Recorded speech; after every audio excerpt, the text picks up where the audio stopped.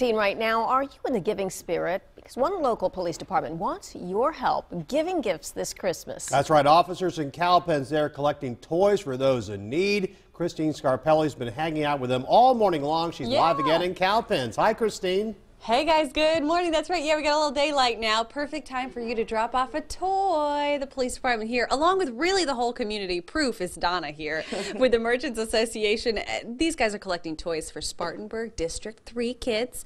Those that might be on free and reduced lunch or just looking for a great Christmas this year. That's what they're trying to do. Just give Santa a little bit of help. Collect a couple toys, especially for the young ones. That's what they're looking for. So here's a couple examples.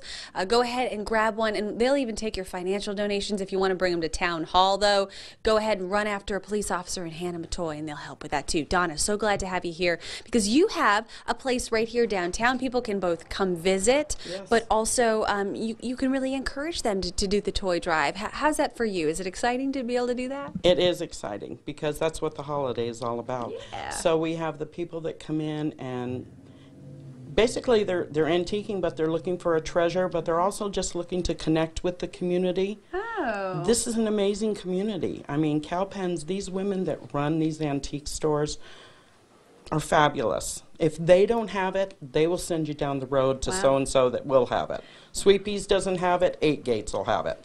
They're going to find it for you. Yes, they do. Well, you know, that's really great. Christmas in Cowpens coming up. That's another chance you have to bring a toy here to Cowpens. You guys are going to be out for that as well? Yes, for the Christmas parade, and then we're having, all of the stores are having an open house. Okay. So right after the parade, the stores will be open, and we're going to have refreshments and mulled cider and candy for kids. And all right, Donna, it's very nice. In fact, Lily's, the owner of Lily's, Pam Camp, is the Grand Marshal this year at the parade. Even more reason to come. Check it out. The parade happening this weekend as well as Christmas in Cowpens. A great time. Again, donate those toys. More at WSB.com, guys. Back to you.